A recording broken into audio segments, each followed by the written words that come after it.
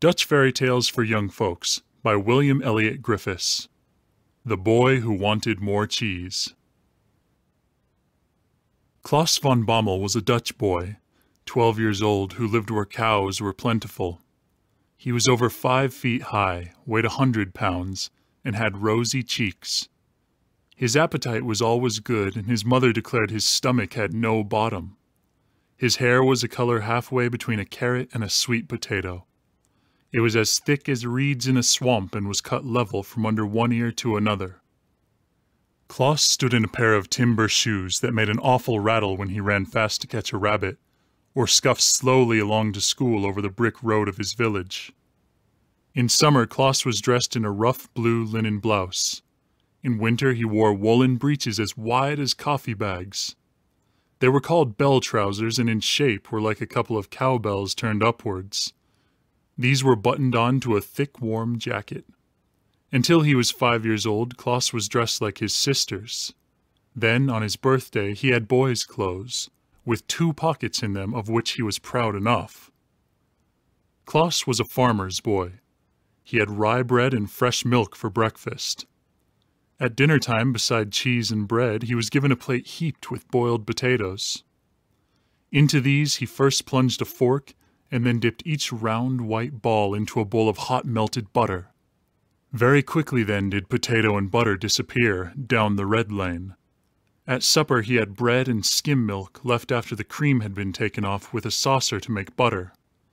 Twice a week the children enjoyed a bowl of bonnyclabber or curds with a little brown sugar sprinkled on the top.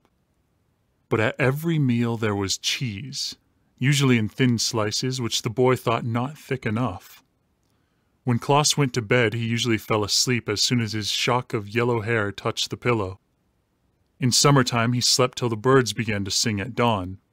In winter, when the bed felt warm and Jack Frost was lively, he often heard the cows talking in their way before he jumped out of his bag of straw which served for a mattress. The Van Bommels were not rich, but everything was shining clean. There was always plenty to eat at the Van Bommels' house. Stacks of rye bread, a yard long and thicker than a man's arm, stood on end in the corner of the cool, stone-lined basement. The loaves of dough were put in the oven once a week. Baking time was a great event at the Van Bommels, and no menfolk were allowed in the kitchen on that day unless they were called in to help. As for the milk pails and pans, filled or emptied, scrubbed or set in the sun every day to dry, and the cheeses piled up in the pantry, they seemed sometimes enough to feed a small army. But Klaus always wanted more cheese. In other ways, he was a good boy, obedient at home, always ready to work on the cow farm, and diligent in school. But at the table he never had enough. Sometimes his father laughed and asked him if he had a well or a cave under his jacket. Klaus had 3 younger sisters, Trentje, Anneke, and Saartje, which is Dutch for Kate, Annie, and Sally. These, their fond mother, who loved them dearly, called her orange blossoms. But when at dinner, Klaus would keep on dipping his potatoes into the hot butter while others were all through. His mother would laugh and call him her buttercup. But always Klaus wanted more cheese. When unusually greedy, she twitted him as a boy worse than butter and eggs. That is, as troublesome as the yellow and white plant called toadflax is to the farmer. Very pretty, but nothing but a weed. One summer's evening, after a good scolding, which he deserved well, Klaus moped and, almost crying, went to bed in bad humor. He had teased each one of his sisters to give him a bit of cheese, and this added to his own slice made his stomach feel as heavy as lead. Klaus's bed was up in the garret. When the house was first built, one of the red tiles of the roof had been taken out and another one made of glass was put in its place. In the morning this gave the boy light to put on his clothes. At night in fair weather it supplied air to his room. A gentle breeze was blowing from the pine woods on the sandy slope not far away. So Klaus climbed up on the stool to sniff the sweet piney odors. He thought he saw lights dancing under the tree. One beam seemed to approach his roof hole and coming nearer played round the chimney. Then it passed to and fro in front of him. It seemed to whisper in his ear as it moved by. It looked very much as if 100 fireflies had united their cold light into one lamp. Then Klaus thought that the strange beams bore the shape of a lovely girl, but he only laughed at himself at the idea. Pretty soon, however, he thought the whisper became a voice. Again, he laughed so heartily that he forgot his moping and the scolding his mother had given him. In fact, his eyes twinkled with delight when the voice gave this invitation. "There's plenty of cheese, come with us." To make sure of it, the sleepy boy now rubbed his eyes and cocked his ears. Again the light-bearer spoke to him. "Come." Could it be? He had heard old people tell of the ladies of the wood that whispered and warned travelers. In fact, he himself had often seen the fairies' ring in the pine woods. To this the flame lady was inviting him. Again and again the moving cold light circled round the red tile roof, which the moon then rising and peeping over the chimneys seemed to turn into silver plates. As the disk rose higher in the sky, he could hardly see the moving light that had looked like a lady, but the voice, no longer a whisper as at first, was now even plainer. "There's plenty of cheese. Come with us." "I'll see what it is, anyhow," said Klaus, as he drew on his thick woolen stockings and prepared to go downstairs and out without waking a soul. At the door he stepped into his wooden shoes. Just then the cat purred and rubbed up against his shins. He jumped, for he was scared, but looking down for a moment he saw the 2 balls of yellow fire in her head, and knew what they were. Then he sped to the pine woods and towards the fairy ring. What an odd sight! At first Klaus thought it was a circle of big fireflies. Then he saw clearly that there were dozens of pretty creatures, hardly as large as dolls but as lively as crickets. They were full of light as if lamps had wings. Hand in hand they flitted and danced around the ring of grass as if this was fun. Hardly had Klaus got over his first surprise than of a sudden he felt himself surrounded by the fairies. Some of the strongest among them had left the main party in the circle and come to him. He felt himself pulled by their dainty fingers. One of them, the loveliest of all, whispered in his ear, "Come, you must dance with us."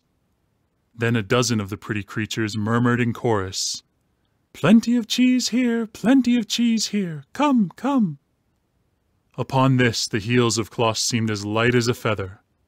In a moment, with both hands clasped in those of the fairies, he was dancing in high glee. It was as much fun as if he were at the kermiss, with a row of boys and girls, hand in hand, swinging along the streets, as Dutch maids and youth do during kermiss week. Klaus had not time to look hard at the fairies, for he was too full of the fun. He danced and danced all night and until the sky in the east began to turn first gray and then rosy. Then he tumbled down, tired out, and fell asleep. His head lay on the inner curve of the fairy ring, with his feet in the center.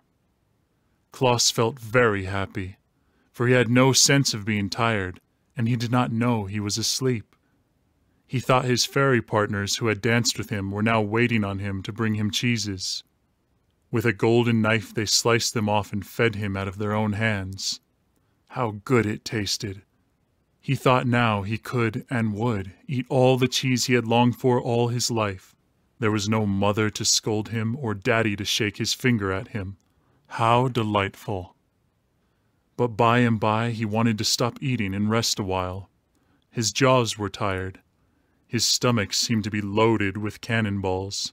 He gasped for breath. But the fairies would not let him stop, for Dutch fairies never get tired. Flying out of the sky from the north, south, east, and west they came, bringing cheeses. These they dropped down around him until the piles of the round masses threatened first to enclose him as with a wall, and then to overtop him. There were the red balls from Edam, the pink and yellow spheres from Gouda, and the gray loaf-shaped ones from Leiden. Down through the vista of sand in the pine woods he looked, and oh, horrors! There were the tallest and strongest of the fairies rolling along the huge round flat cheeses from Friesland. Any one of these was as big as a cartwheel and would feed a regiment. The fairies trundled the heavy discs along as if they were playing with hoops. They shouted hilariously as with a pine stick they beat them forward like boys at play. Farm cheeses, factory cheeses, Alkmaar cheese, and to crown all, cheese from Limburg, which Klaas could never bear because of its strong odor.